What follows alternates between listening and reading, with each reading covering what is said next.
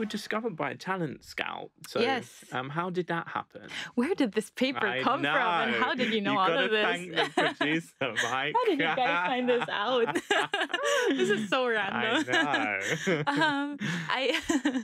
I originally actually wanted to be a journalist in the Philippines. So on my fourth year of high school, we had electives for each class, and I was in the journalism class. And we had a field trip in the broadcasting area of the biggest network in the Philippines.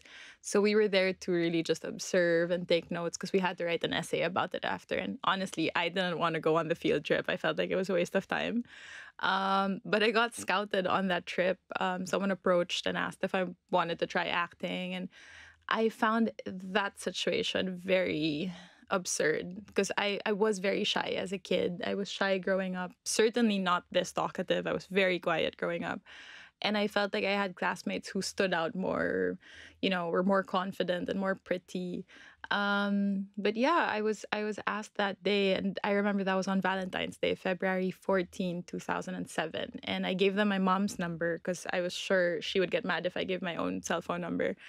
And they called her that evening, and she said no, because I was graduating high school in a month. So she's like, yeah, no, we can't interrupt her studies now. She's graduating very, very soon. And I was super disappointed because I did want to try something new. And I graduated on March 31st, and they called her back on April 1. And they said, okay, so she graduated yesterday, right? Can she start now? And I feel like that pretty much started my whole career. Like, the rest is history from there. And it's interesting how a moment can just, change your life. Change your whole life. I know.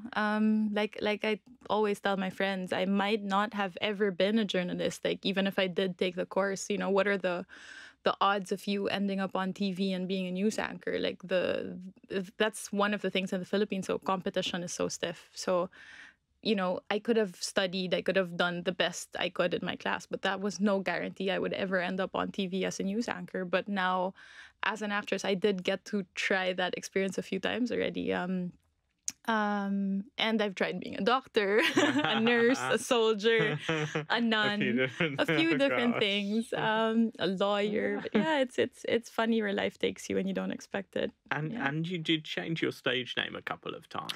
I did. Why was that? Okay.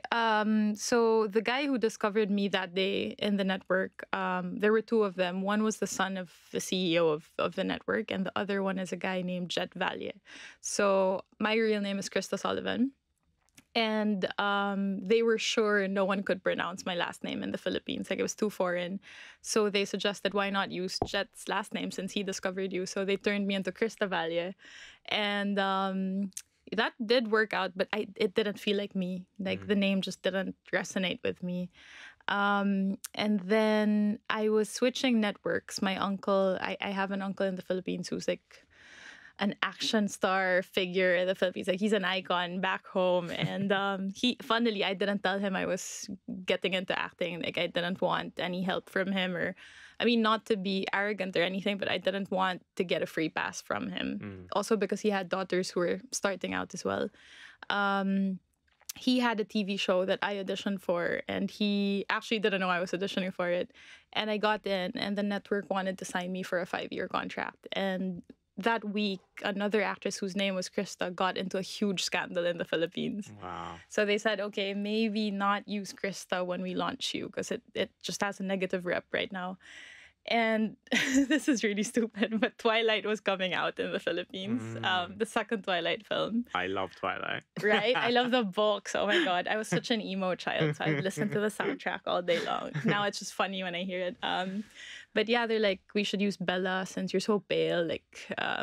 And I had really dark hair at that time. So they're like, let's use Bella, and we'll ask your uncle if we could use his last name, which was Padilla, because Padilla is like a showbiz name in the Philippines, right? Like, he made his mark, so it's easier for people to understand Bela Padilla than Krista Sullivan. So that's how I got my name, Bela Padilla. Oh, amazing. There you go. You see?